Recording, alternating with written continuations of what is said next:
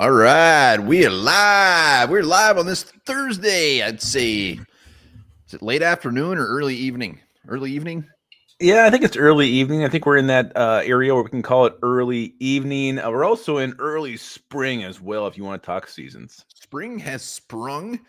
We got Girth, Original Against, Chad H, Viking Funeral, Travis Delton, Matamidai, LS.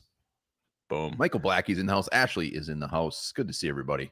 Yes, you better hit that like button because Ashley is going to be all over your guys' ass if you don't.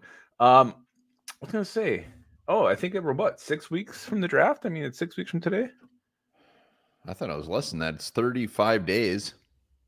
But it's got to be because there's a Thursday after this in March, and then there's 4.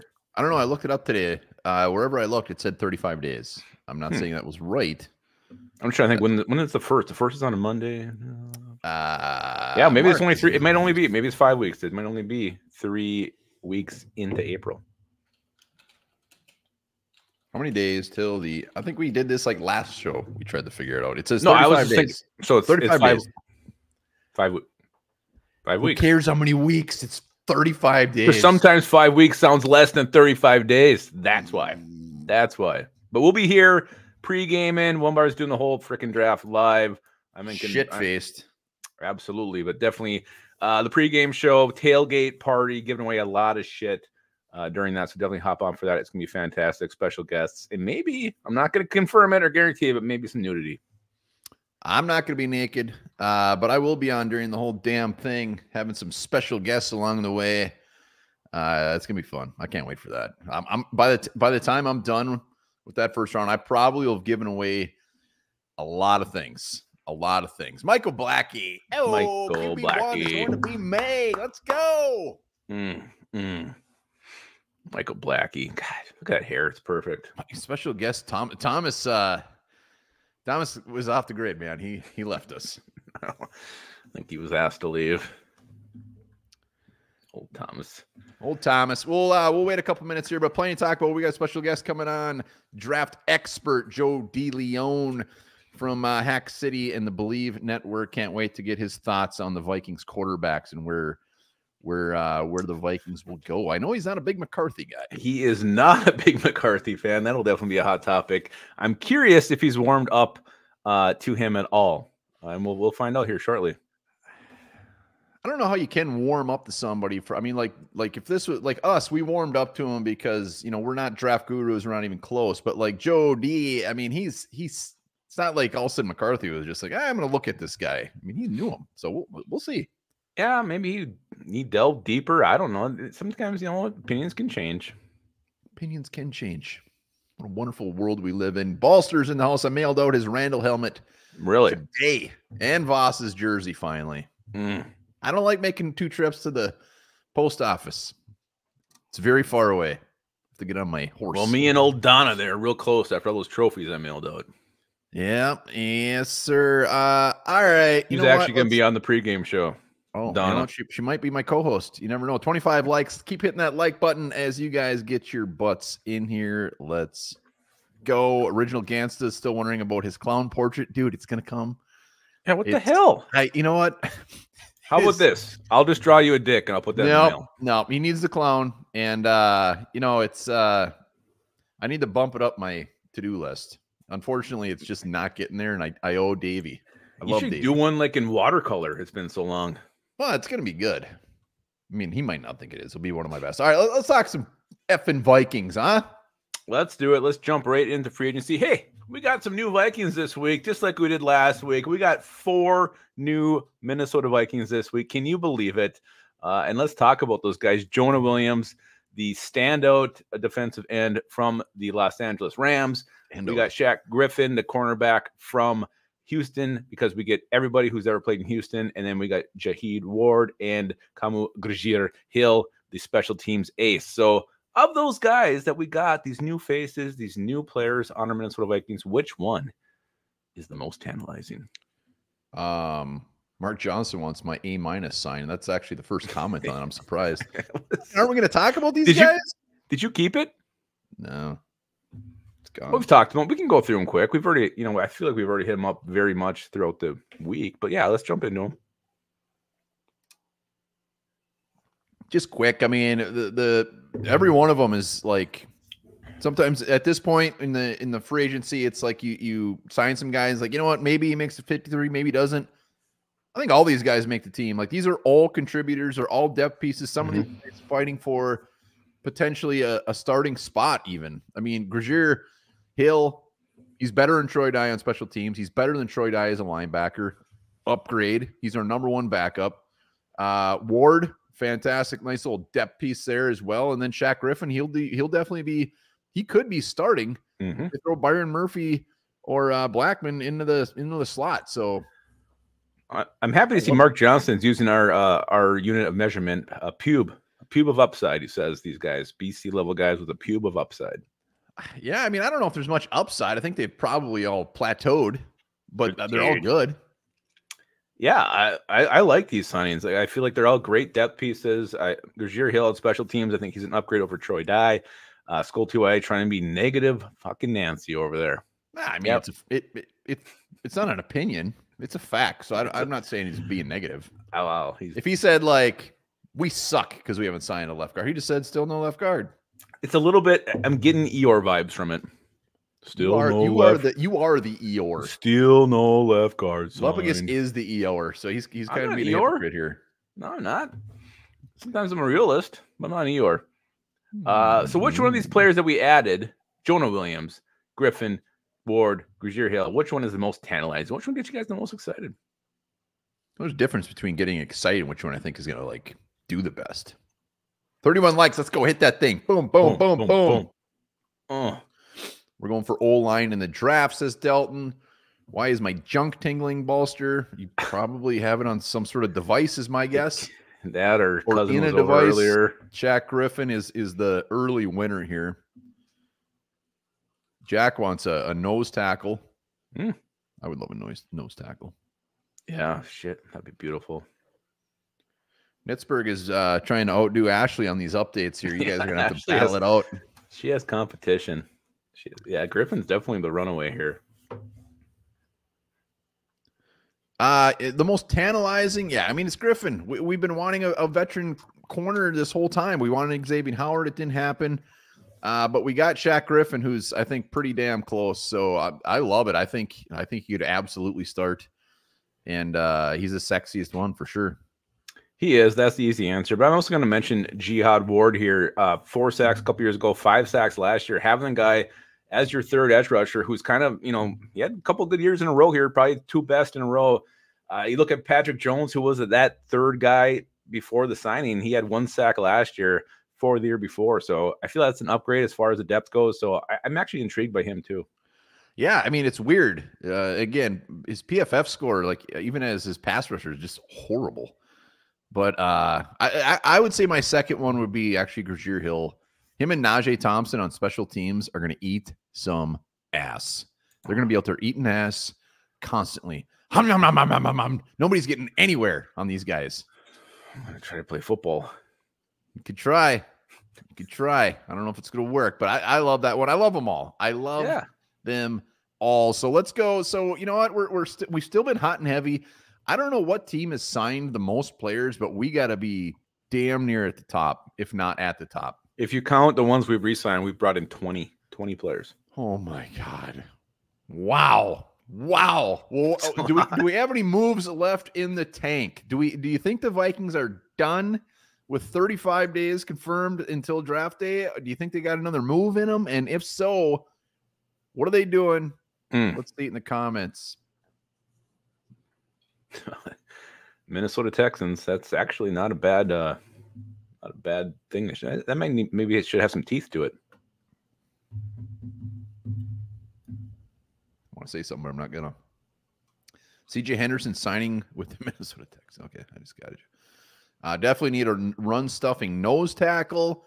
I don't know if there's really many of them out there. Yeah, there's not much out there. It's a lot of asses. 1-year deals. Yeah, but the players that are starting in the solid players, I mean, the only 1-year deals are just kind of these like depth pieces. It's not like we went out and signed Blake Cashman to a 1 year. No, Aaron Jones is one year, but who? Aaron Jones. Well, yeah, it's just because he's old as shit for a running back. Mm-hmm. Oh God, Nisper he's been updating the likes, and I think we actually lost 3 since he last did it. Oh, great. Damn it, Travis. Let's just end the show. Lupagus, what do you got? What's our next move? Or maybe we don't have any. I do feel like Xavier Howard's going to be part of this team, and I don't know if it'll be before the draft or after the draft, but I feel like that's the next move. I think he's going to come be with his boy, Brian Flores. So that's the move I think they have left in them. Man, I'd love it. Skull 208, I think we're going to need visual proof of this. I don't know if I believe that or not. I hope it's true. I don't know. I mean, at corner, I mean, who are they going to get rid of? Besides Take your the obvious.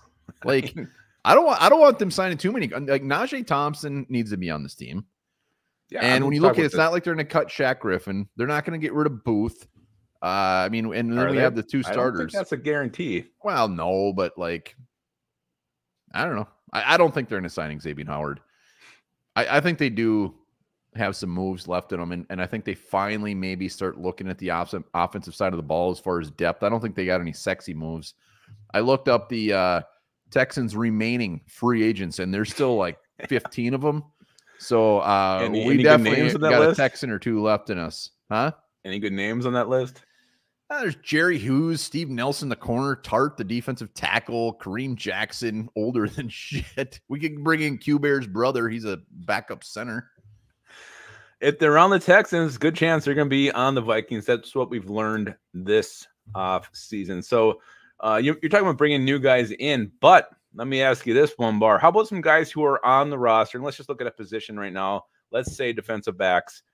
Is there any players on the roster that we think could potentially help in 2024, or are we giving up on these guys? So anybody in the secondary that we think could possibly step up in 2024? I'm very curious in the comments on this one. I want to see if there's a single Lewis scene out there. And we're going to go, player by player, just real quick. Like, do we think they have anything left or not?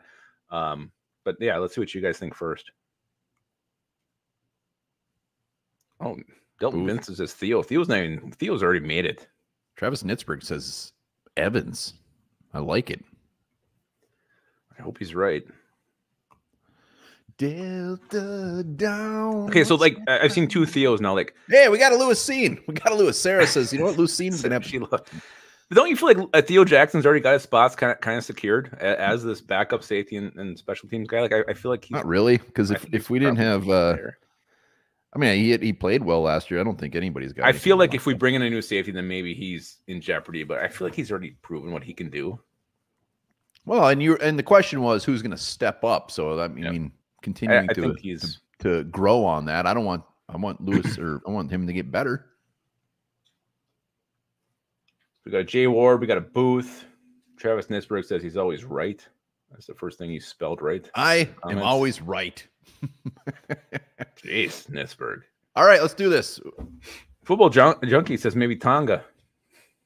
Tonga, what the hell did he sign? He's a Cardinal. He's an Arizona Cardinal. Is that what he is?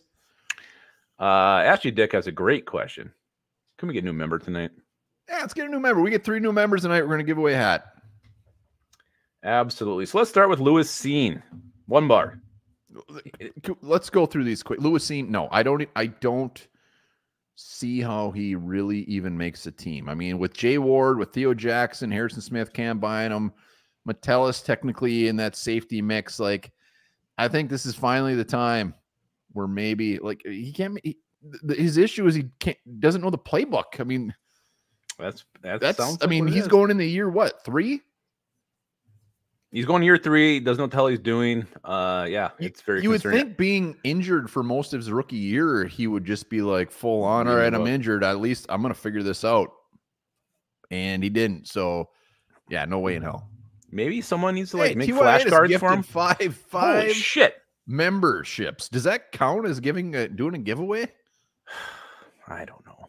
It's a gray area. I feel think like it depends if they renew. Oh, they're not gonna. But you know what? TYA took the initiative out there. Yeah, Ashley's saying she cheated. Yeah, no, we'll do a giveaway. I can't see who he gifted him to though. Anyways, yeah, I don't think we have that information. All right, Ashley says it does not count. Wow. All right, so yeah, Lewisine. Everybody. I mean, the question is, does he make the team? I say no. I don't think so either. Andrew Booth. I think we all agree that the hope is, anyways, he's going to step up. He showed at least a little bit that he's on the field, which is a good step in the right direction. I agree. I think Booth does have some upside, does have some hope. There's some hope there. Not a lot, but there's enough to at least think he can maybe have a role in 2024. How about a Caleb Evans? This guy, he started some games, but man, did he fall off. He was so bad at the end of the year. Like, to the point, I mean, did he get benched twice last year? Twice, yep. So it was bad. And he was benched. It's not like we had, I mean, he was benched for rookies. He was benched for, it was, yeah, new member. So we'll count that as 2. Bagley, so TYA 24. Counts as 1. Bagley 24. We get one more member. We will do a hat giveaway. Yeah, Caleb Evans is just complete. It's like sitting down the toilet after a night of drinking. You don't know if it's going to be a disaster or be like, wow, I can't believe that was so nice. Like the night of drinking or the morning after? Morning after, sorry. Oh, it's going to be a disaster, guaranteed. Just like a Caleb Evans is probably the same. Yeah, the fact he was benched twice, like even after Flores kind of fed him the first time, said, hey, everybody has their bad weeks. And then he went out and did it again. I mean, he just looked completely lost. I think he was studying the playbook with Lewisine. Neither one. Caleb Evans was the first year of Kwesi's draft, right? So he's the new regime. Yeah, I can't see him. I don't know. We'll see. Juwan Williams doesn't. I mean, AJ Green's. It's just, who knows? Juwan Williams has been in the league so long. He did show up for us late in the season last year. I hope I still like him as depth. AJ Green the third. I don't know. What about Jay Ward? What's your thoughts on Jay Ward? Any potential? Jay Ward can't stay on sides. Until he makes a play. That's the only thing I'm going to remember Jay Ward for. So I have no idea, no clue what to expect from him. I hope he's never on a field goal unit again.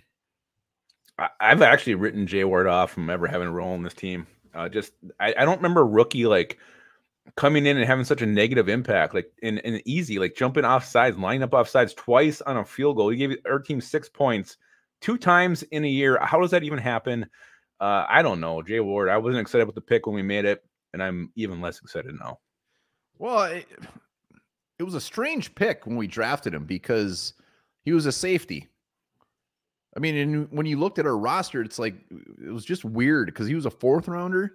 Yeah, I remember right. Remember, it was one of those ones where they had like the fan, and he was on some mountain. So, I'm like, yeah, I mean, they must like him. Like, he's gonna make the team. I would put that at a very high percentage. Like, they must really like the dude. And unfortunately, the only time he was on the field was special teams, and he just was bad, very very bad. Maybe he wasn't born to play special teams. I'm not writing Jay Ward off. I am writing him off. How about Najee as a cornerback? What do you think? Najee as a corner? I don't know. We haven't seen much of it, and we didn't see much of. I mean, I do not know. When he's on the show, he's very confident that he can play the position, and when he says it, I believe him. But I think he's got a long way to go, probably there, as far as just proving it. And maybe he has in practice. I don't know, but I just hope like the plays he's made on special teams kind of like rub off and like, it gives him confidence to like continue to grow as a player. And then, goes to defense and he starts getting better as a cornerback. I think he's made splashy plays in this league. He knows he can do it. Hopefully he can start doing that as a cornerback. And I do believe in Najee, not just because he's a guest of our, we got another one. Jago Sev, another new member. Jago. Let's go. All right. Now we're doing it. We're giving away a hat for sure. Boom. Before this is over, well done, everybody. Appreciate it. Keep those things coming. Any new member is in the running for a new ball cap. Cheryl's can fill. Yeah, I mean, I feel like Cheryl's was okay as a corner early, then it really got bad, like really bad. Yeah. So I believe in Najee. But how about Jalen Williams, our undrafted rookie, got in some playing time last year because how bad Caleb Evans was. I'm going to give him a chance to at least battle for a really low roster spot. I mean, oh yeah, no, yeah. I think there's definitely a chance for him. Football Junkie saying Najee misses a bunch of tackles, but when you're that gunner and coming down that fast, the punt returner really doesn't have to do much to just get out of your way. But the thing for me is he's there. I mean, we saw Dan Chisena for what was it, a year or two. He would always and Chagina is what I call him and miss it.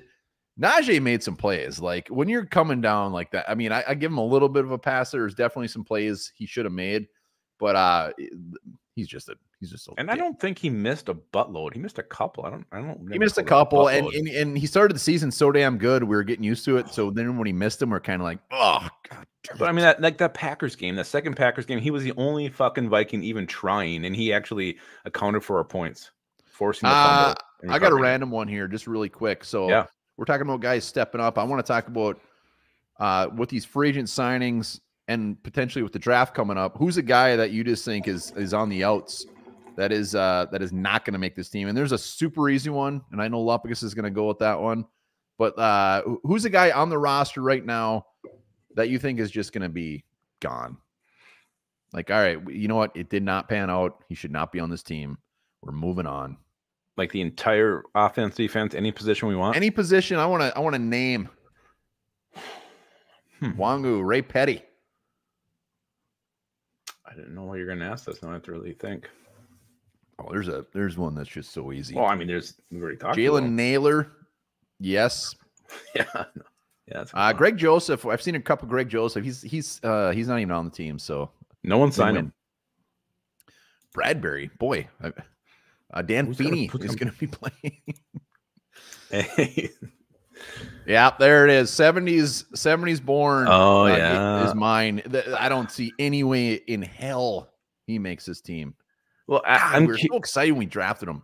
Yeah, I never really was that excited about it. Yes, oh, my God. Jago 7. Not only does he become... No, I didn't really like it. I was never a big Asimov Farmington fan. Tigers U12 girls just won their district tournament. Again, you guys have the best Vikes content. Jago, greatly appreciate it, man. I wasn't a fan when we drafted him. I was excited. I am going to go back to the video we made. I was never a fan. I'll tell you what. You were sideline to sideline linebacker. Fast. After special teamer. After year one, I was excited. I thought he was going to break out and have a huge role in this team. It didn't happen. That is a great one, Asimov. But here's my thing. Like, I really hope with these guys, and they mentioned this in one of the press conferences, is like, you know, they basically said there's a point where you start to needing to be contributor. Like, you have to be a contributor.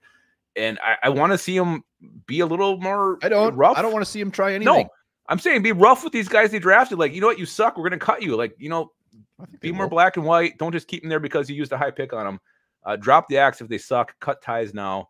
No more being all nice and shit. I think that ship has sailed. Like, who are they nice with? I mean, they could have got Lewis seen last year.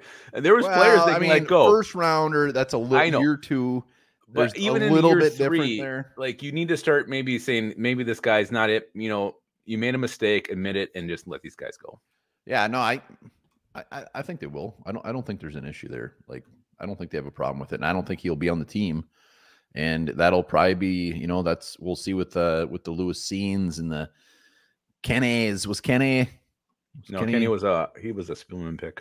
Really? Wow. He was. Yeah, he was sticking around.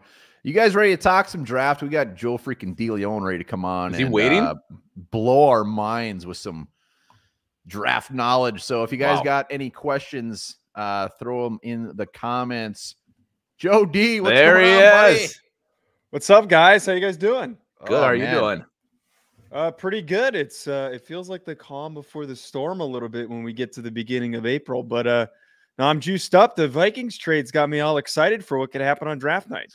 Yeah. Hell yeah. But is it going to be a good move in your opinion or not? That's the question. That is the question. I mean, at the end of the day, I think that the way that they're able to finesse a second first-round pick that's going to help them move up for as little as they had to give up. They didn't have to give up any future first-round capital to do this.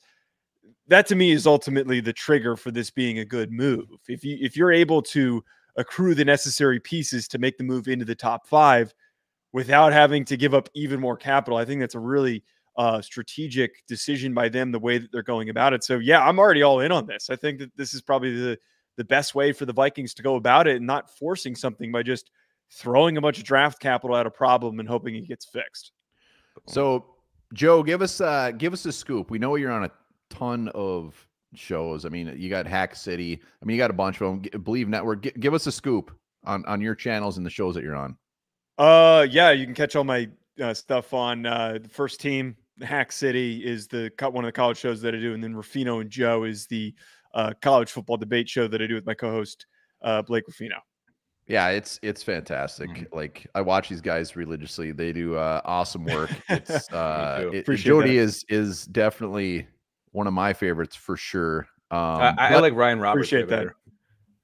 I'm not going to tell him you said that, and I'm going to remember that.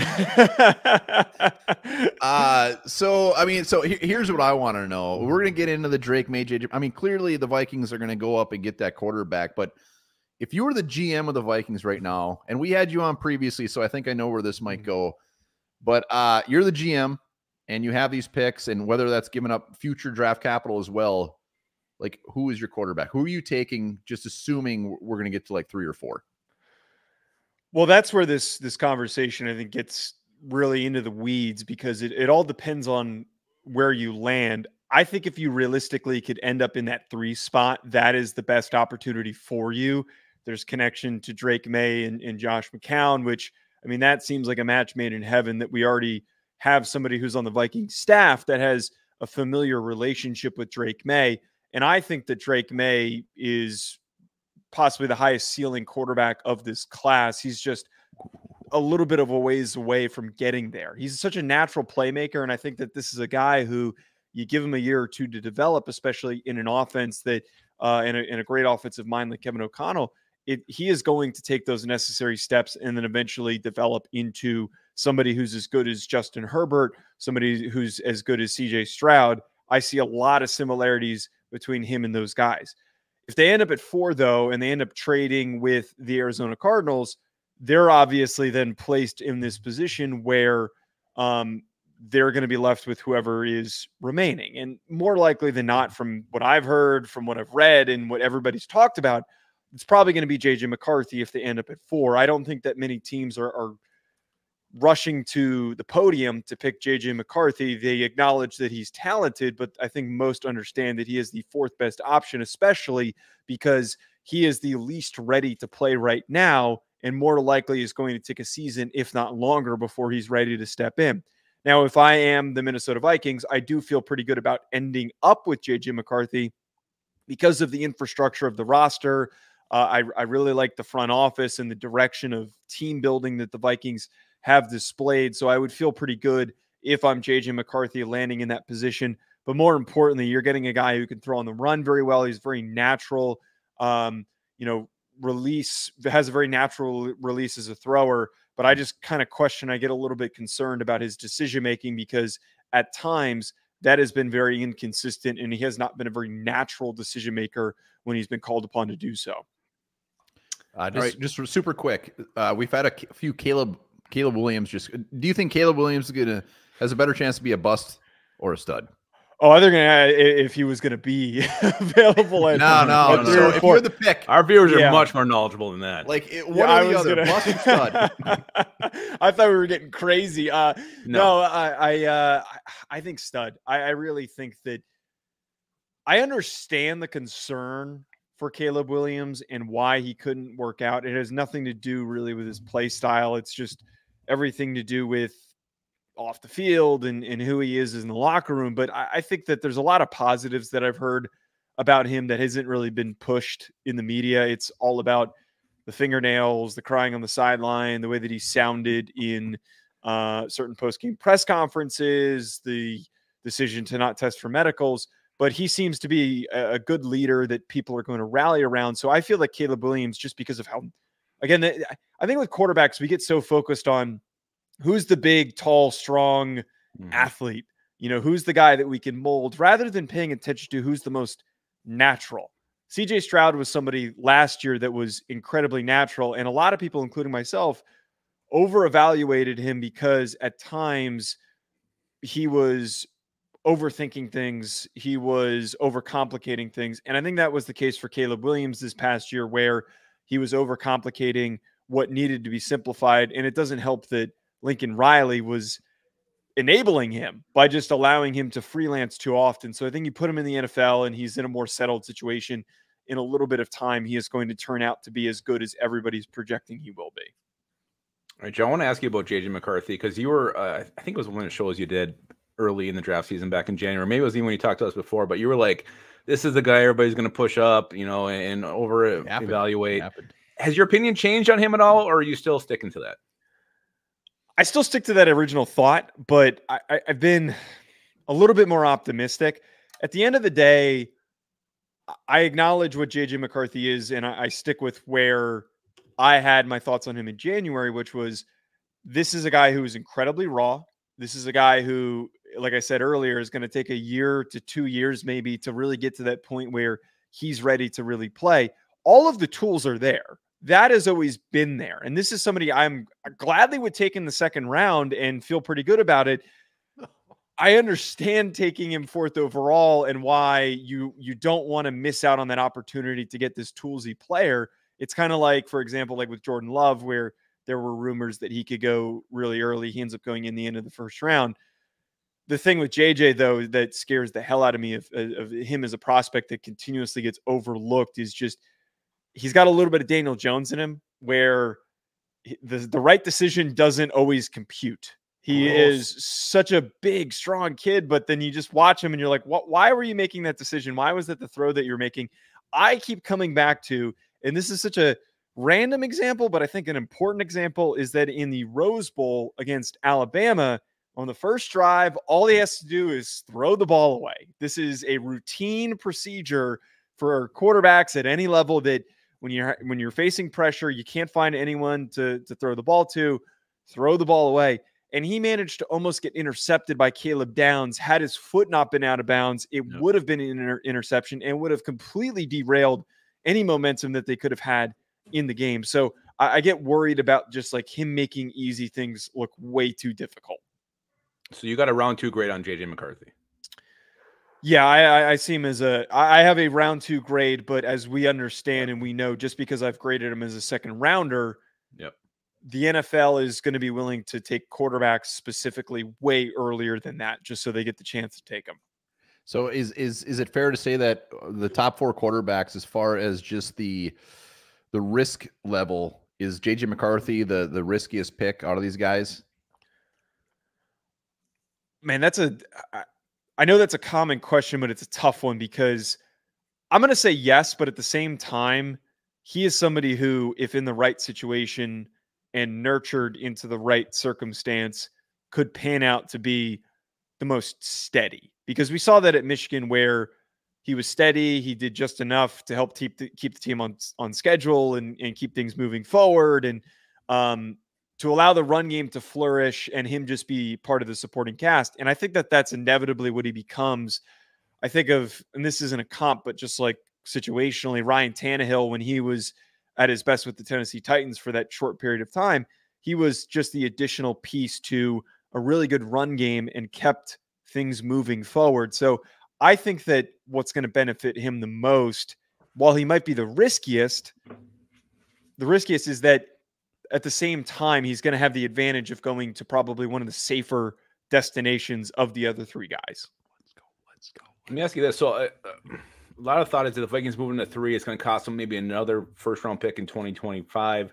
Is there that much of a difference between Drake May and JJ McCarthy where it's worth it to invest in another future first-rounder to get Drake May instead? Well, I will say that I don't think that the price is going to be any different to move to 3 than it is to move to 4. So it all comes down to one, which guy do you like more? But at the end of the day, you have to try and find a way to convince the Patriots that they don't want a quarterback. And today on the first team with Ryan, we talked about this. We talked about why it doesn't really make a lot of sense for the Patriots to try and take a quarterback this year when the rest of the roster is a mess and they're just going to do the whole Mac Jones thing again, where they throw him into a bad team and then things don't work out. If there's a way to convince them, which there's a lot of murmurs that they don't love the idea of picking a quarterback and that they could trade out, I say that you make that move and you go and do that. And I truly believe, as I've kind of highlighted here today, that if you can get up to 3, do it, because Drake May is, in my eyes, the better prospect. Most important question of the day: is that a can of Bush beans behind your right shoulder? So I'm glad that you noticed. I was focused on the Jack Daniels over there. I got a follow up to that as well. Yeah. So, okay. So little context behind this. That is a total Easter egg that I put in my backdrop intentionally for anyone that will notice. And it's very rarely noticed. Nobody ever notices it. Last year at the Super Bowl, I was there for work because I'm a producer and a host with Believe. And Hendon Hooker was there promoting Bush's Beans. That was what he was there. He was doing media availability. So I got the opportunity to interview Hendon Hooker.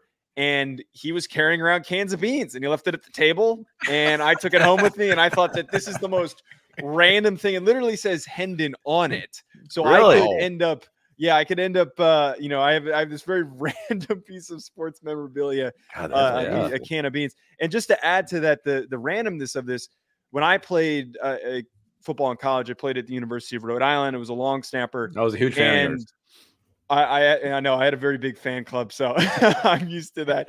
But we played against my senior year. We played against Virginia Tech, and Hendon Hooker's very first start was when he was playing at Virginia Tech before he transferred to Tennessee, and that was against the University of Rhode Island. So he kind of recognized and remembered that game and remembered a bunch of moments. So I thought it was just a kind of a random fun thing to have in my backdrop. That's fantastic. My follow up is when you eat beans do you warm them up or do you eat them cold? I'm not like a bean guy. I'm not gonna. I honestly don't. It's not a part of my regular diet. Crack that thing open, man. I'm don't worried make that them eat the beans. All right. So Vikings. Chances are we're packaging those two picks up. We're not going to have another pick until round 4, and we still have some pretty good sized needs when it comes to the interior offensive line at guard. And then also we really need a big fat boy to throw in at nose tackle. Round 4 wise, you got a couple names that could be there that we should be looking at. Yeah, I think that T'Vondre Sweat has been a prospect who has been hyped up a lot throughout this process early on. And I think he's kind of quieted down a little bit. I think that the media's perspective of T'Vondre Sweat is not comparable to the NFL's perspective of him, because the reality of it is he is a big, strong, physical nose tackle. He is the prototype, and I think he's going to be a really good nose tackle. But because he's limited to only being a 2-down player, he's not going to be much of a pass rusher. He's probably going to slide to somewhere in the 3rd round, in the 4th round. That is the more realistic destination. So he's the first guy that comes to mind because this is the prototype. This is the big body mauler that you stick in the middle. And then I'm also a fan of a Jordan Jefferson who could go later on day 3. That could be an option for the Vikings, who is just a physical freak, tested tremendously well. He was infamously the guy who ripped Christian Haynes' helmet off during Senior Bowl practices. I don't think that's a character concern. If anything, I want a guy who wants to fight every single play that's playing nose for me. So I like Jordan Jefferson from LSU. He'll eat beans right through the can is what he'll do. Yeah, if we get Sweat in round 4, I'm going to show up at your house. I'm going to eat those can of beans with my ass. I'm going to be so excited. It's going to be a wonderful, wonderful day. Any good guards going to slide around 4? Pick 108. Yeah, I one guy that immediately comes to mind. I think of Bo Limmer from Arkansas. He's somebody that could go there, or on day 3, he could play center or guard, depending on what the Vikings' future needs end up being. But I see a guy that's got some pretty good flexibility. He's got some pretty good power, some pretty good movement skills. And then I'm also a really big fan of Javion Cohen in the 3rd round or in the 4th round. Just a stout, mauling type guy. Kind of reminds me of Jonah Jackson, who was recently signed away from the Lions to the Rams. So Javion Cohen and Bo Limmer, the 2 big ones that I've been pushing pretty heavily in this guard class. Nice. All right, one final one for you. You just watching every one of these players inside and out, and then I'm sure you're keeping tabs, not only doing your own mock drafts, but checking out other people's mock drafts. Which player is going a lot higher that makes you cringe? Take JJ McCarthy out of it, I guess. So which player is getting overdrafted in mock drafts where you think that maybe the talent isn't worth it, or maybe when it comes to draft day, it's just not going to happen? Yeah, the one that I've seen pushed a lot is Troy Franklin, the Oregon wide receiver. He's somebody who is at times been projected as a late first rounder. That's kind of cooled since his combine performance, but that one was like getting really heavily peddled at one point. But he's still being projected as this early second round pick. And I get what Troy Franklin is. He's a really good linear athlete, and I think that he's a good secondary or tertiary receiving option. But I cringe at this thought that some people think that he's going to develop into an equally productive receiver as he was in college. I get a lot of vibes of Quentin Johnston from TCU, where I kind of wonder if Troy Franklin was in last year's class, if he might have ended up being a first rounder because of how weak the receiver class was. He's just way too thin for me. He doesn't change direction, I think, as aggressively as I would like for a guy that was 170 something pounds at the combine. He's got no play strength. If I've got a guy who can't at least disrupt and break through tackles, I'm not asking him to run people over. But if you go down on first contact, that to me is a little bit of an issue. And if you can't make contested grabs, which he tends to struggle with, that's a bit of an issue for me. So the one that comes to mind is definitely Troy Franklin from Oregon. Joe, before we let you go, one last question. Top long snapper this year's draft. Oh my! I see. I should be more prepared for this question. Oh, no. Come on, you are the long snapper guru. I usually am prepared for these questions. I'm sorry, I don't think I have an answer because I always this always happens in April. You guys are the first ones to ask me. I don't have an answer, and then I have to go and do my research and then get ready for the next one. But I appreciate you holding me accountable. Long snappers bid. Yep, Jody's going to be up all damn night researching effing long snapper just because Lumpigus had to throw that out there. Oh, I just know he was a long snapper. Well, hey, look, someone's got to hold me accountable. That's all I'll say. I appreciate you doing that. The next Netflix series will be called Long Snapper. No, there's gonna be Snapper. And Jody will be doing the voice overlay. Ooh. We don't. I'm telling you guys right now, we do not need a long snapper program. I was texting. My girlfriend texted me this after the receiver thing came announced, and I was like, we don't need this because all it's going to be is 3 guys that are alcoholics and then 1 guy who has some sort of like severe learning disability that is overly obsessed with watching film of himself. So there's not it's not going to be very interesting. I just love the fact. So Jody, it's funny, like we get comments like you look so young and like your draft inside and out. Like but then you just said program. So now you're like, in my eyes, like 65 years old. You just referred to a Netflix series as a program. So you are an old man. I'm 25 for anyone who's trying to figure that out in the comments. I am not 60. Jody, you know, we've said it when we've had you on. You are easily our #1 go-to when it comes to anything draft. You know your shit. We love it. We love having you on. We're going to keep asking you until you tell us to beat it. So we greatly appreciate you coming on a whim on this live, man. This is fantastic. Of course, appreciate you guys as always. And I'm sure that there'll be 1 or 2 other times before or after the draft. And it's always great catching up with you guys. Guaranteed. Love it, man. Have a good one, Joe. All right, guys. Thanks, man. So, hey, go hit up Jody, Hack City, Believe Network. He knows his shit. It's just funny when we bring him on. Everyone's just like, man, this guy looks really young, and he's like knows everything. And they have a great show over there. They do. I watched him and Ryan Roberts go back and forth. Breaking news. Their top 10 rankings. We're gonna have Ryan on as well later this draft season too. So they're fantastic. It's one of my favorite things. So I love. Yeah, I'm gonna throw a new bid. Their Hack City link out here. So if you're on, go give their asses a sub. And it's good too because they don't like go by they're really honest with their takes on these players and these prospects. Their rankings aren't like everybody else's rankings. I mean, it's quite a bit different. Yeah, and they have fun on there too. They're not afraid to get a little they got a little bit of dirtiness to them. A little dirtiness. So Jody, greatly appreciate. Go over there, give their asses a sub. But let's talk some draft. I think it is draft time. Yeah, so it's not even on our thing, but I saw. So Alec Lewis was saying that came out after we put this together was that to get to pick 3, they would not only have to give up a 2025 first rounder, but also a 2026 second rounder. We won't have a second round pick until what, 2027? Yeah. And you know what? It's probably not far off, but They get their quarterback.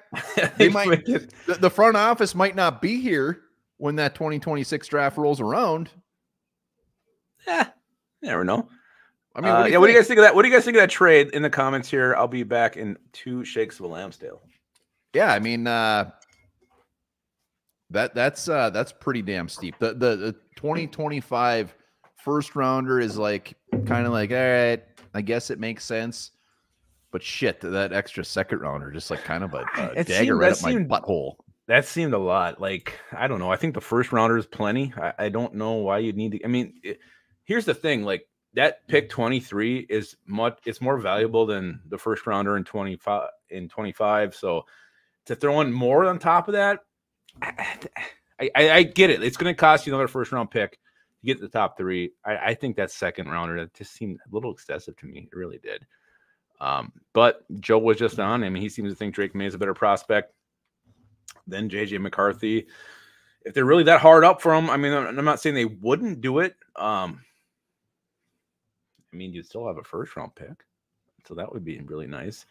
1123 original Viking Gangsta says that's enough. That's enough. I ain't giving up anything more than me. Yeah, I don't know. That second rounder to me was a little too much, a little too steep. That was too much. Dalton Benson says they can fuck off. They can fuck off. So yeah, to me that was a little high, a little rich, a little bit rich. But again, here's the thing that I always come back to, and I think the conversation is too much. Is like I fast forward to like November 1st next year, and you see this rookie quarterback ripping it up, and like, oh my god, we could have had this guy, but we didn't want to give up an extra second round pick. So that's what I always come back to when I think about compensation. I start having issues now. It's just when you actually get the season going and you think of what you could have had if you were just a little more aggressive. Oh my God. Chris Bauman thinks you maybe sit down and go pee-pee. I have late at night. I'll tell you that. Get tired. Couldn't stand anymore. Oh, fuck. Couldn't do it. Are we still talking about the second round pick? I think we just wrapped it up. All right. So Cardinals made it very clear today that they are listening to offers. I think they even said they basically have an open sign. He didn't want to flashing though. Flashing gives him. He didn't like the flashing sign. So what's the deal? Like, why don't they want Marvin Harrison Jr.? That's my question. Who cares if he's not working out? I'm very confused about that because if they trade back with us, they're not getting any receiver. They must want to tackle. Well, I know I talked to Professor Joe too. He was like, if Marvin Harrison Jr. is there, we're not trading. He's like, we're getting that guy. Which after last year, moving down, passing on some top end talent early in the draft, you think they wouldn't do that again? I don't know. If I'm the Cardinals, I'm taking Marvin Harrison Jr. and I'm not gonna. I need that elite playmaker, rare talent at wide receiver position. So I'm not gonna move. So the fact that Ossenfort is coming out there, but you gotta remember where his background is. His background is from Bill Belichick Patriots era, where they were always trading down. So is that just instilled in him the belief to move down and get more players is better than one elite player? If I'm the Cardinals, I'm wanting to trade. I know this year's picks are worth more, but I want to trade with the Giants and still get like neighbors. I mean, they're only trading back to 6. Giants gets their quarterback, so that does concern me at this point. As far as we could just get absolutely screwed. What just happened? Did you just get some kind of delivery? It's none of your damn business. Is that obvious? Yeah, you're just like, So yeah, that Cardinals, they're gonna trade out. It's going to happen. Is it with the Vikings? Is it with the Giants? Is it with some other random team? But somebody is going to get up there, and the Giants are a team to watch. That's well, scary. I mean, Skull2 mentioned they can. Skull2, yeah. What receiver they can get at 11? Well, here's the thing: you got the Giants could take a receiver, the Bears could take a receiver. So then you're sitting there at pick 11. You're going to get the 4th option, and who is that? Is it Brian Thomas? Is it Andy Mitchell? I mean, who is it going to be? And is he worth the 11th pick? If I'm the Cardinals, I'm probably going to go with the pass rusher or a corner. You can get the first corner back there. Why would you not go that route? Yeah, so the thing is, the biggest takeaway is Cardinals are willing to wheel and deal. And But I'm agree with you. That makes me nervous too, because the Giants are sitting at 6. There's these rumblings, so they like McCarthy. Oh, yeah, absolutely, Ellis Gregor. I think they will take a receiver. They might have to. They gave away everybody else. They don't have anybody. Brian Thomas, he's a name. Like, for us, receivers, I don't start looking at them until like the mid rounds because it's not a huge need. So like even I haven't dove too much. I mean, obviously the big boys up top, but like those second round guys, like I know nothing about any of those. Brian Thomas is good, but 11. Oh no, he's good. Like you see him ranked ahead of like you can see him. You see Chris Sims. mean, he has the stupidest rankings ever. Yeah, I he think even has Brian Harrison on Thomas there. like 2 or something. Yeah, I think Chargers also really want to trade down. Like they could Is that get true? Is this we got an OJ Simpson? Yeah, no, it was going on earlier today. He says it's going on right now. Well, it's been a long chase because this was reported at like 3:00 today too. And we could have had Cam Sutton. We wanted him. We did. He didn't have a good year, and now he's just turns out he's just. We dodged a bullet, and he's probably dodging bullets right now. That's bad news. Bad news. So let's talk. So the Texans supposedly initiated the trade talks with the Vikings. Thoughts? I mean, does that mean like basically the Texans? I mean, Texans just called us up and said, "Hey, here's some picks," and we're just like, "All right, we'll just take it and see what happens." Yeah. Does this give maybe a little bit more merit to the fact we that loved Vikings Sutton last year. I won't disagree. Does this mean maybe the Vikings actually are willing to stick and pick with those picks, meaning like they weren't actually the ones initiating this mastermind of a deal?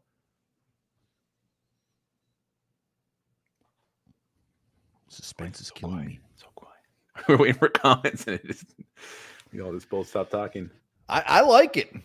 I like it. I like the fact that they're doing it. I like the fact that they're just giving themselves options. And when you really look at it, I mean, I know we're all on board with this is going to happen. This is just like we're doing this to get a quarterback. But what's the worst case scenario? We get 2 first rounders. Oh, wham, boo hoo. I mean, it's still a win-win, and we just don't have a second round pick for a while. So this is beautiful. I love what they're doing. If they already had a deal in place, they would have made it by now. You're pretty much seeing all the people out there a lot smarter than us saying that if a trade happens, it's going to be on draft day. So they're just going to wait and see how things shake out. And worst case is they get 2 damn good players. Yeah, I just think it gives a little bit more like maybe the Vikings are actually willing to stay and watch the board develop and wait, and then let McCarthy fall to them. You want to watch me develop? No, I have been for many years, and you finally hit it about 26. You finally developed into a man. Late bloomer. Oh my God, the drifter! I thought that said Trent Dilfer. Oh my God, it'd been shocking if Trent Dilfer was on our show. Drifter, what about taking the best 2 position players in 2024 and tank for quarterback next year?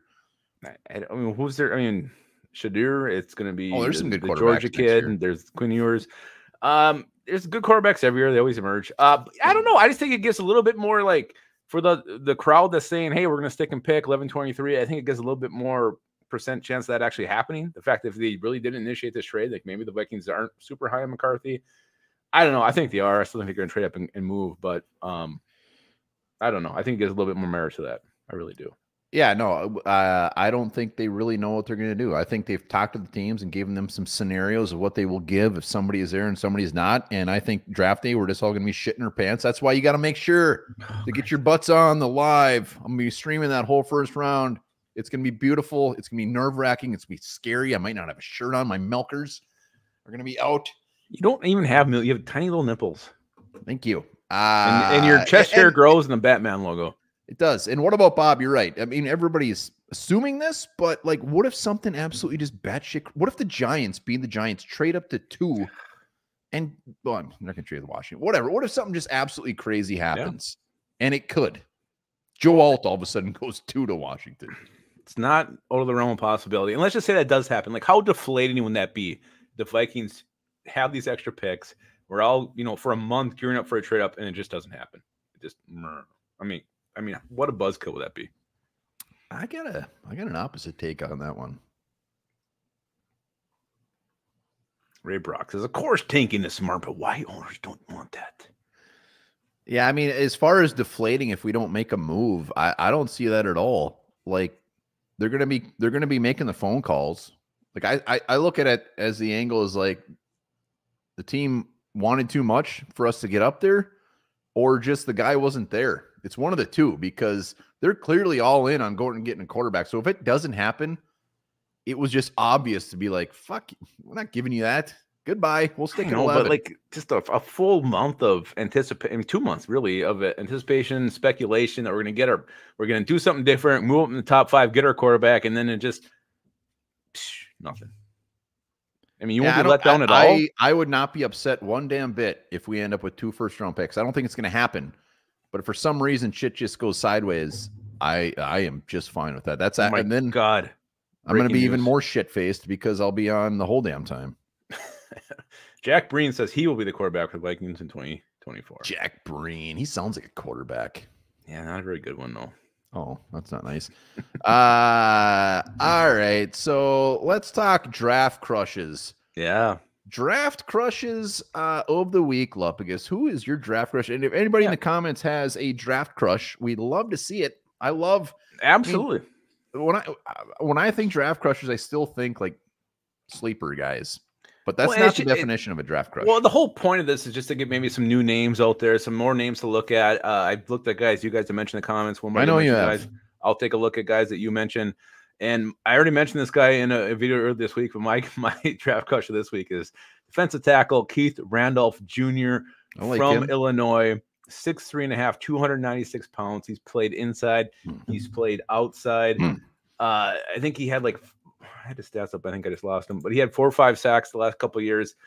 What I love about this guy too, he plays with fire. Like every single time he makes a play, he just out there, he's like pounding his chest, getting everybody hyped up. He's just kind of crazy that way.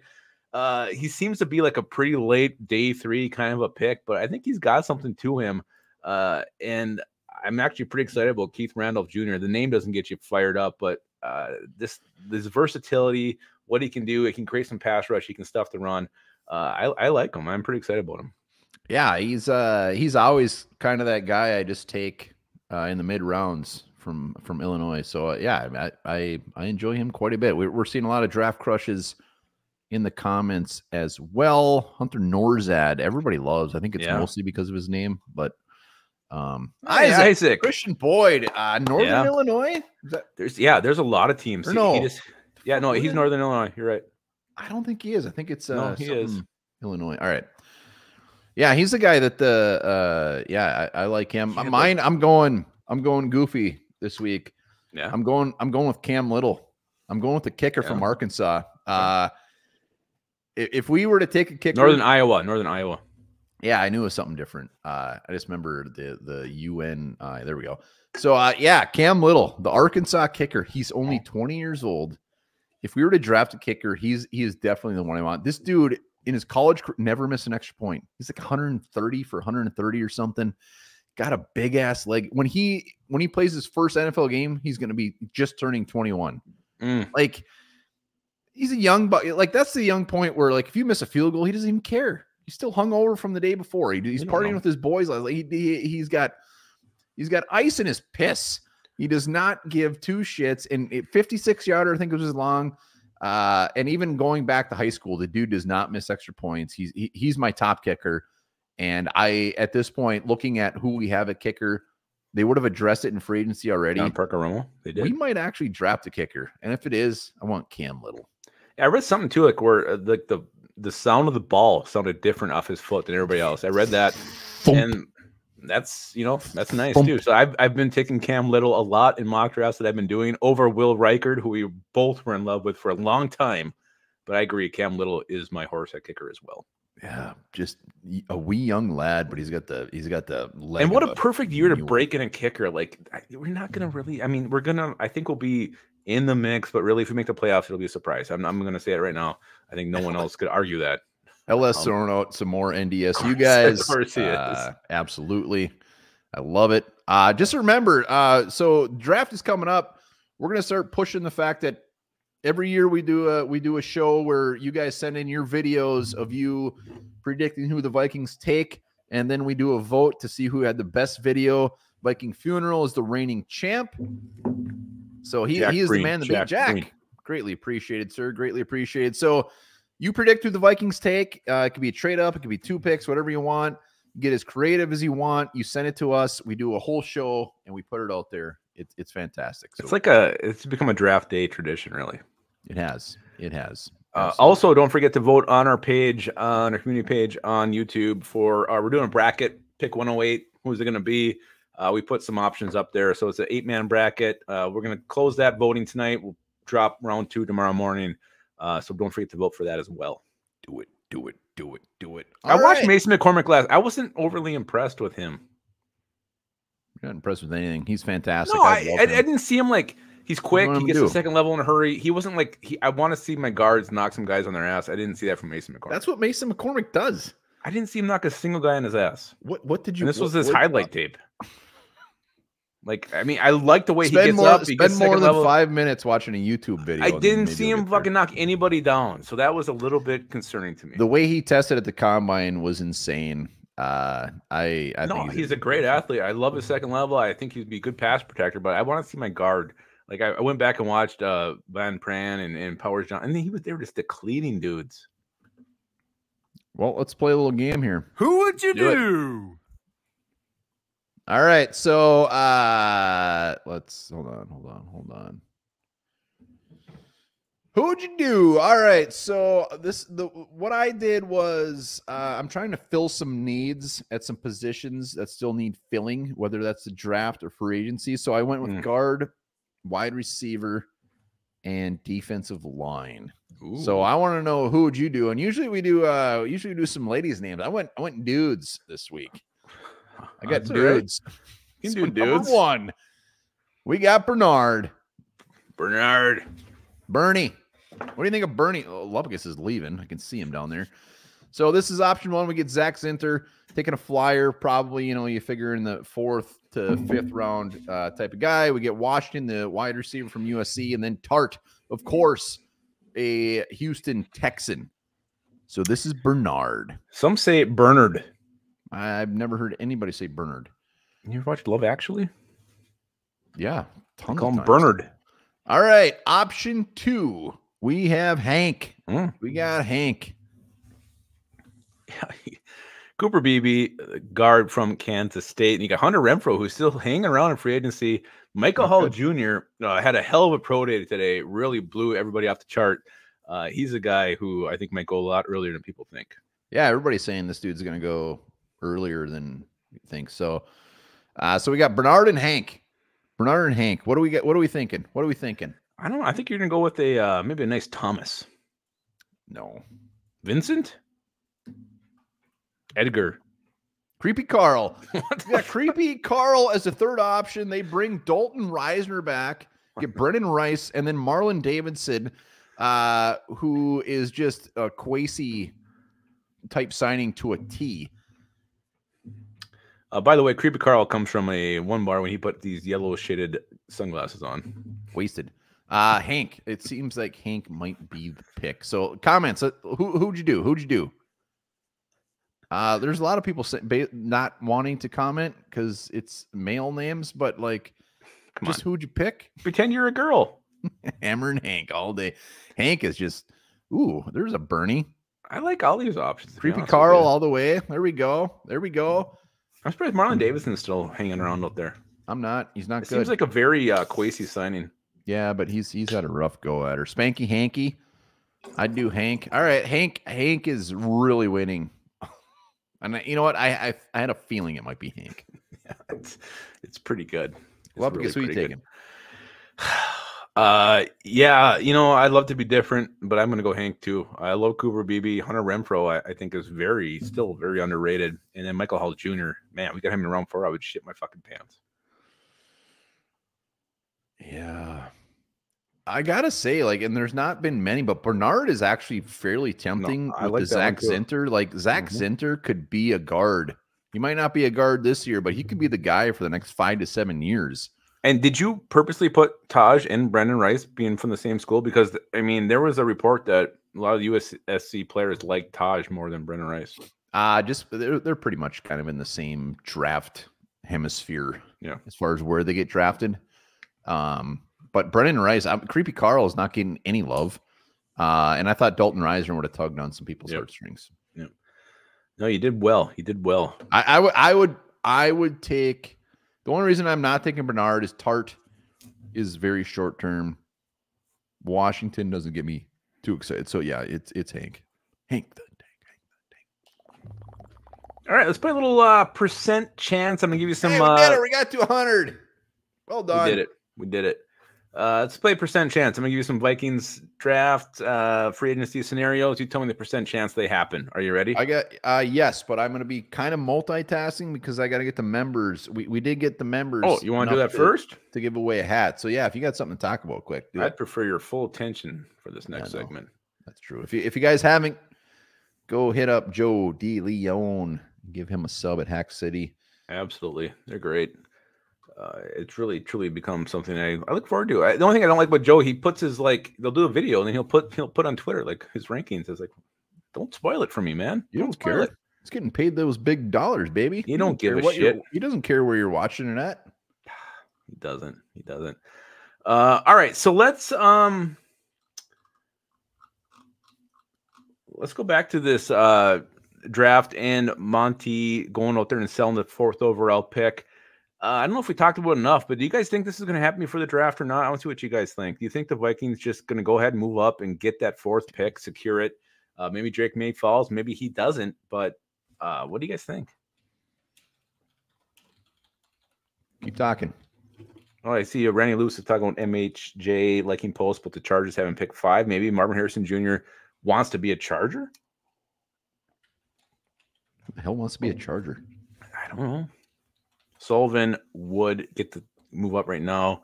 Johnson does not want to move up yet. FT Matty Man says it will be a draft day decision. Do you guys also think, going with this, do you think the Patriots maybe won't take a quarterback, or are you guys all set that they're gonna go ahead and pull the trigger on a quarterback? Tycoon W says it's still too early to tell. Delta down. Ray Brock says, why risk it? We have to move up. Risk it for the biscuit. All right, hold on. All right, we have 6 nominees. Really? We had 6 new members tonight? Or is that just with TYA was giving those things out like hand jobs in a circus? I've never been to one of those circuses. It's called the Shrine Circus. Oh, I have been to that.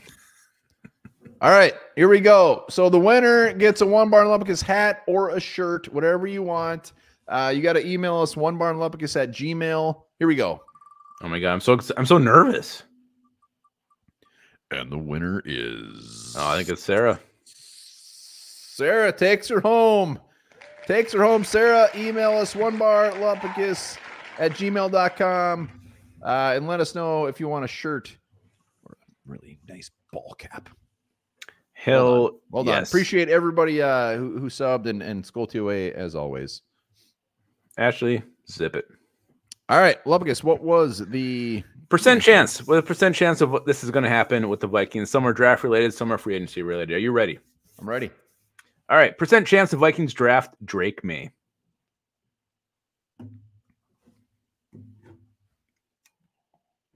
Are we waiting for some comments? Yes, Sarah, you won. Sarah, you won. Yeah, we can wait for the comments. Lucky duck. All right, guys, percent chance you think Vikings draft. We've got couple 25s right off the bat. Ooh, what someone threw out a percentage today that they thought it was 30% chance that the Vikings actually trade up into the top 3. 50, 86, 20 T-Bass. Ooh, Delton says 5%. 5% Drake May. What do you think? I'm gonna put this. I'll put it at 25%. I really like if this was JJ McCarthy, it would be at about 65. But Drake May, compensation just might be too tough, and the Patriots just might want him. Let's not forget. I mean, Drake May, his O-line was shit last year. His receivers were bad. That guy overcoming a lot of things in his last year at UNC. All right, percent chance the Vikings draft JJ McCarthy. You just answered it. What did I say? 65? You went with 65. Whatever else in the comments think. Percent chance of Vikings draft JJ McCarthy. Have you already ordered the jersey? Yeah, I think that number 4. What about Bob says 100%? T-Best 75. 75. I think Viking Funeral 50%. 60. These are much higher. Kevin Kundert says 75%. Just real quick on the JJ McCarthy, and I think I've said this multiple times. Yeah. Drake May, everybody. So when it comes to Drake May, they're like, "Oh, Mitch Trubisky, the UNC. He's got, he's going to be a bust." JJ McCarthy, whatever. It's like we can say whatever we want and get super mad about it. See what they do. First round quarterbacks. Nobody has a effing clue. So you can get as pissy as you want about it. I mean, Patrick Mahomes, what do you go, 10 or 11? Maybe even 12. And even when he went there, when they traded up to get him, everyone's like, oh my God, can't play. Like, let's just let it play out. There's no point of getting upset. about a player in the draft that has yet to even take a snap. The one thing that I think is really true, and I've seen in multiple places saying, is like, what better place for a rookie quarterback to land than the Minnesota Vikings? Kevin O'Connell, these receivers, Justin Jefferson, Jordan Addison, TJ Hawkinson, Aaron Jones at running back, a line that's pretty well set. Yeah, you have some interior issues, but really 2 bookend tackles. You got your left and your right tackle set. I mean, this is a rare situation for a rookie quarterback to come into. It's ideal.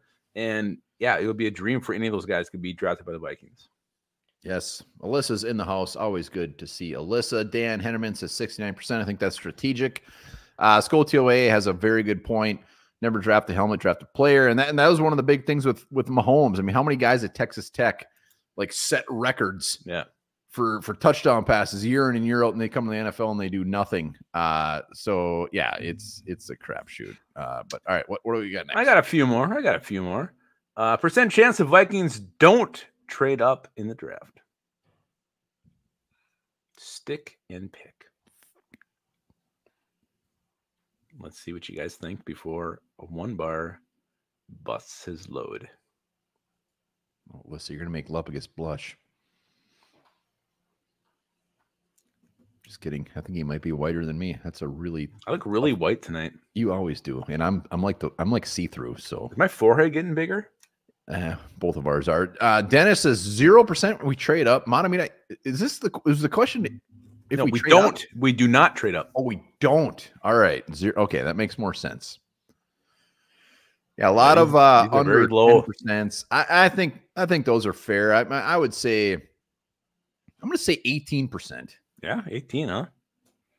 Good year. God, that was a fun year. Stargate, man. 2018, you're at Stargate? No, just being 18 years old. Oh. I think I had 2 kids by then.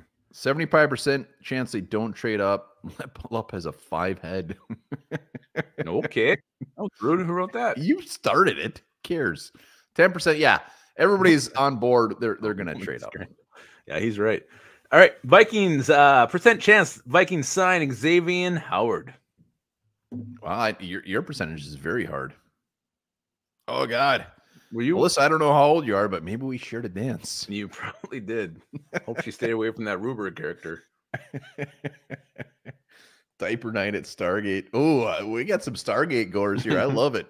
Every Wednesday, man. Woo, just out in the car, just whapping those Milwaukee Best lights. Well, you didn't have much money. So good. Mitch was probably your buyer. I bet Alyssa was the one up in the cage. Yeah, definitely. She was in the cage. 100%, 11, 10. I think the Xavier Howard, I think that ship has sailed. I put it at like 2% chance. I don't know why they would bring him in at this point. If they're going to bring him in, they want to bring in Shaq Griffin. Like, I think actually they're going to sign him. Tell me why I'm wrong. I think he's going to be the June signing. Like, I think they're going to just let the draft play out. They get some guys falling in their laps. Great. If not, I think they're going to go ahead and sign Xavier Howard. So, but you got to look at it from Xavier Howard's standpoint. Like, doesn't he want to go somewhere where he's going to play? What is he, like 35? I mean, he doesn't have to he's push 29 things. Or 30. I think he wants to be with Brian Flores. I see Xavier Howard signing with a really bad team just to get some playing time. Like, he's still got a little juice in the tank. Absolutely. Remember the photographer guy? He wasn't the only creepy guy there. A lot of creepy guys there. Yeah, I got Howard at like the floor. No, I actually I would go higher. I just think I think he's the perfect June signing. I think he'll wait. I don't think there's any rush there. All right. You ready? Next one. I got 2 more. Percent chance Dalton Reisner returns to the Vikings. 0. Wow, 0. What happened? They won't have signed Blake Brandel to that contract if Dalton Reisner is coming back. I'm sorry. Like, Wilmer says 0. What do you guys think? 5%, I wish it was higher, but it's 20. Yeah, we got some. Lissa's not going to play the percentage game. She's just going to say he's not coming back. -15. -15. Yeah, they're on. I mean, if Blake Brandel wasn't here, I'd put it higher. Yeah, I agree. It's very, very low. I wouldn't put it at 0, but I think it's in every day that passes, it gets lower and lower and lower. Yeah, Seabass, the highest 150. He'd be here by now. They would have already locked it down. I think that T-Bass would be here. I was trying to check my door. The only way he comes back is what happens last year. For some reason, Dalton Reisner goes into the season, does not get signed, and us as the Vikings needed somebody, and maybe Blake Brandel gets hurt. We've seen our backups at the position, or Brandel just sucks, and they'd have to get somebody. He would have to be an in-season signing. What's Rheingold beer since 1956? I'm intrigued. Mark, I think he might be a distributor. I think he's trying to push his product on our show. All right, I got one more for you, Wumbar. Are you ready for the last one? All right. Percent chance we hit 12K viewer or subscribers by draft day. Percent chance we hit 12K by draft day. That's a good one. We're at let me get the count here. I'm sure we got a ton after. I got to say, over the last couple of weeks, greatly appreciate everybody coming in, subbing. I mean, we've made a hell of a push. We've made a hell of a push, and it's fantastic. These are very high right now. 11,430. So I did the math today, and I sent it to Luppagus. I think we need 17 subscribers a day. Yeah. Everybody's very confident. Tracer says 12%. Ashley's being realistic, 75. Yeah. All right. Yeah.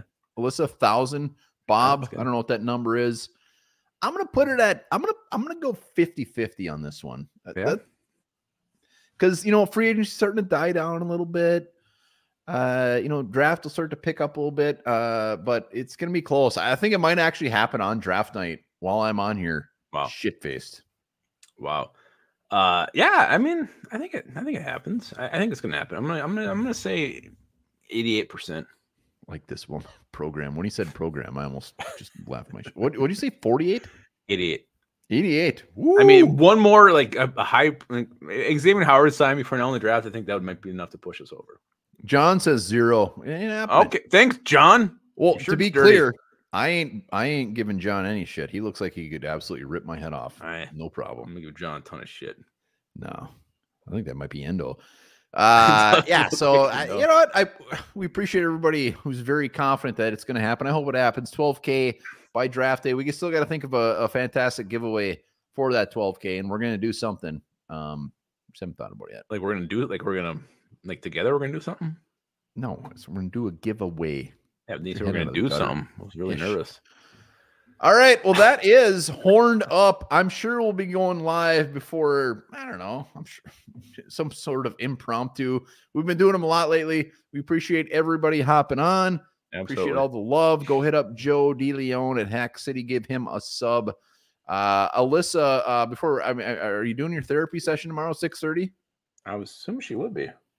We need confirmation.